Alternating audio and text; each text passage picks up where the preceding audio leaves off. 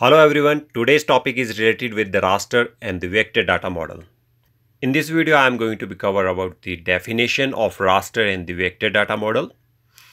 Also going to cover about the difference between the raster and the vector data model and try to understand the basic definition and basic comparison between the raster and the vector database through some examples or through some demonstrations. There are the two examples of raster and vector data structure. In the topmost, you will find out the raster data structure with having the pixels while you zoom in this specific area, such as in the example of in this picture. And in the vector, while you zoom in the particular area, you will not find out any pixel or a grid as like the raster images. So basic difference between the raster and the vector is the pixel, or you can say the grid. So here we are in the stage where we can say that the raster is the best representation of the images. Image can be captured from the mobile phone or the scan images or the satellite images. Any one image is the best representation of the raster data structure, whereas the second one is the vector data structure. Vector data structure represent the spatial as well as non-spatial data.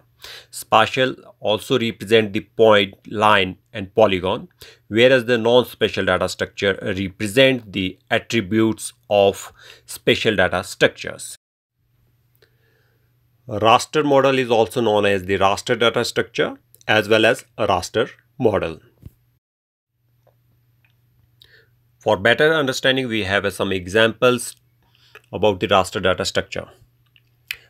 Satellite images, aerial photographs, photographs that are captured from the mobile phone or your camera, survey sheets are some examples of the raster data structures. For more understanding, you can also zoom in the images in your software or from the help of your mouse. You will find out some pixels in your pictures.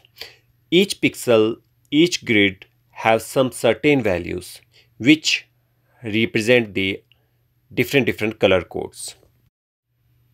For more understanding, I am just going to click on some pixels which is also representing the some color codes, some RGB values here as like this. Here we have another one image which is the satellite image. Same, if you will be zoom in this data, you will find out some pixels values in RGB forms. So all these database, all these photographs, you have pixel values, and these pixel values also known as the representation of the raster data structures. So we can conclude that the images captured from the mobile phones, satellites, or from the aerial photographs or scan images are the best representation of the raster data structure. If still you have some problems to understand the raster data structure, you may also understand that the formats which have a PNG, .jpg, BMP, GIF, EPS, SVG format, these are the photographed formats, also known as the format of raster data structures. Now next one is the vector data structure. Vector data is also known as the vector data structure model as well as the vector data model. Vector data structure model having the three geometric shapes which is known as the point, line and polygon. And the metadata about the point, line and polygon is also known as the non-spatial data structure. Vector data structure is further subdivided into two categories. One is spatial data structure, another one is the non-spatial or attribute data structure. Spatial data structure is representation of the location in form of the coordinates such as the latitude and longitude, whereas non-spatial data structure represent the attribute of spatial data structures. The example of the name of the road, name of the school, name of the forest and the population in terms of numbers. These are the non-spatial data structures. For better understanding, we have another example. Here in the topmost right hand side, you will find out the spatial data structure, which is the digitized map, and the information of this digital map in the form of the table is representing the non-spatial data structure. Now the question comes, how we can generate the vector data model. To generate the vector data structure model, you must have the base map, I mean the satellite images or the scan images.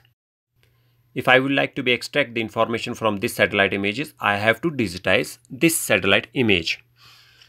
Suppose I would like to extract the land use category such as the forest land, agricultural land, and the open land category. So in that case, I have to digitize the satellite image. When I digitize, that is called the vector data structure model. So we extract the information from the raster data set and convert this raster data structure model into the vector data structure model through digitization. So this is the best definition of raster and vector data structure. I hope this video is useful for you. So I would like to thank you all of you